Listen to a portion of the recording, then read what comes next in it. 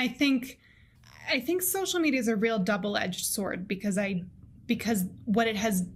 done, and particularly allowed us to do in the earlier days before the algorithms got quite so manipulative as they are now, but it allowed us to communicate with each other en masse in a way that had never been possible before. So things like crowdfunding, things like political uprisings, things like and I think the Me Too movement, like all of these things were born out of the ability of a lot of us to speak our truth in a place where we could all see it. And that gave us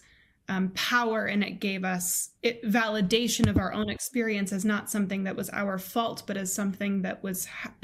a larger system that was happening to us.